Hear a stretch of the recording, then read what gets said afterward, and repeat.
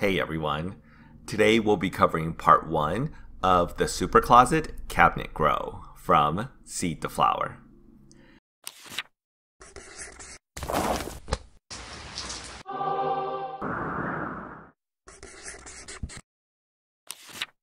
I normally don't break down single grow logs into multiple parts unless there's good reason to do so. And this is one of those times where there's just so much going on, especially in the flowering stage, that it makes sense to split it into 2 parts. So to start, this is the SuperFlower grow box from SuperCloset. It's an all-in-one grow cabinet system that comes with everything you need to start a grow, including an airflow fan, grow light, carbon filter exhaust fan combos, and even a security camera. It took a little bit to put it all together, but now that everything's set up, let's give it a whirl. To start, I'll be using these Pioneer pots I got from a company I talked with at a convention recently. And these are really cool in that they're similar to air pots, but with a solid outer shell to protect the roots a little bit more from the outside environment, as well as lifting the base off the ground.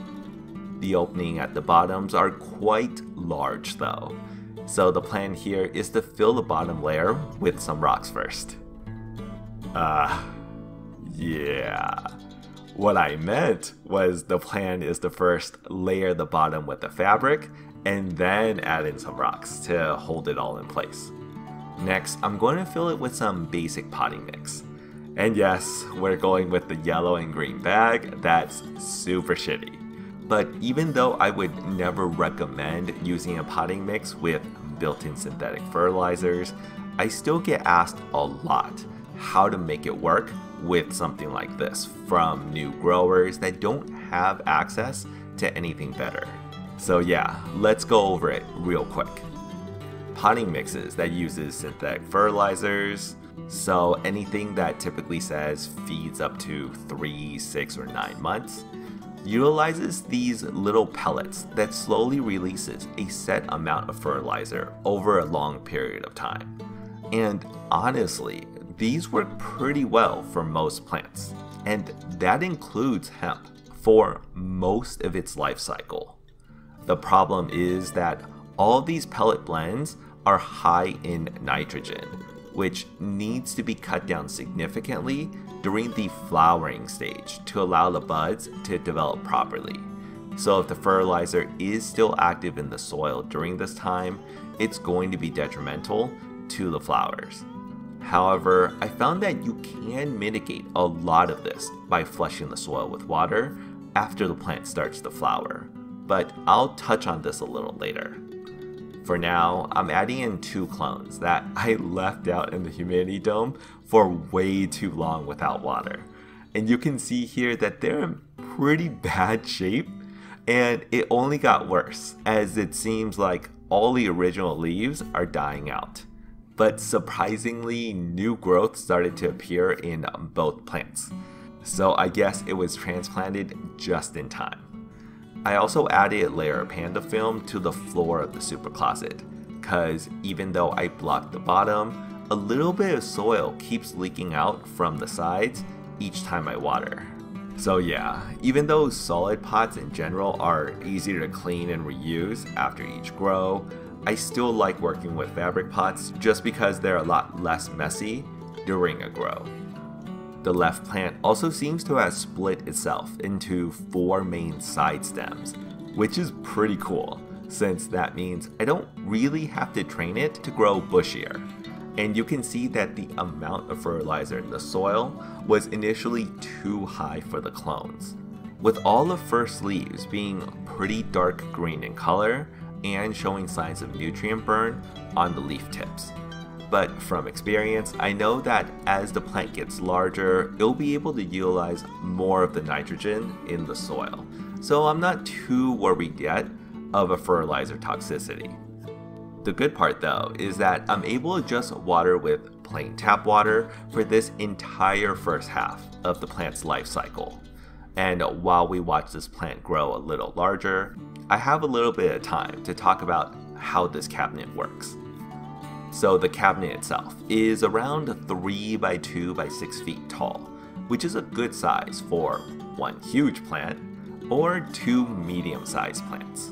And there's these two custom carbon filters attached to PC fans that are used to exhaust the air out.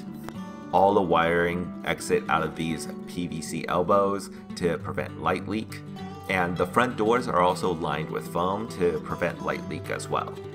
And just having a door to swing open and close makes this so much easier to work with than zippers.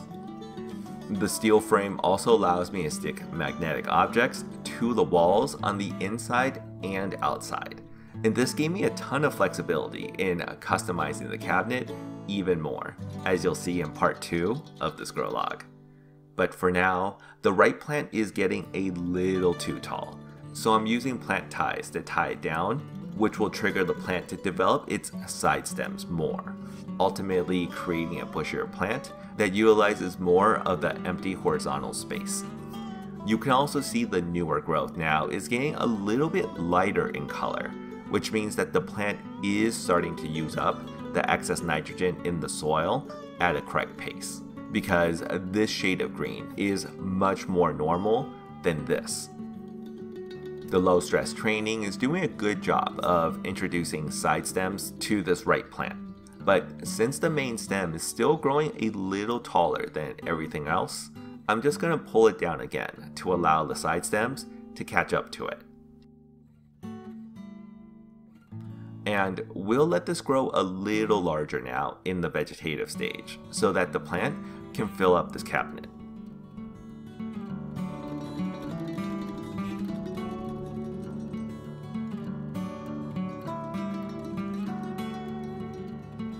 Now that we're near the end of the vegetative stage, it's time to flush out as much of the built-in synthetic nutrients as we can.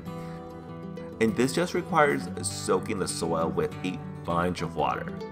Let it sit for a couple minutes to dissolve any of the built-up nutrients, and then washing it away again with more water. This method works pretty well with the synthetic fertilizer pellets because they react specifically with water, having its outer coat dissolve every time it's in contact with it. So by letting it soak for a while and then washing away what was released, it really does speed up the process of getting rid of what's left in the soil. Finally, I'm doing a tiny bit of defoliation on the lower leaves and stems, just so that nothing's touching each other. But I'm going to be leaving all of the flower sites intact because I'm trying something new in the flowering stage that'll hopefully be able to fully maximize the yields of all these lower flower sites. And yeah, we're good to flower now. So I'll see y'all in part 2 of this grow log. Like the content? Then be sure to check out our beginner's guide to creating CBD products from scratch. Available at Amazon in print and digital, with links in the description below. You can also find us at hempinapot.com.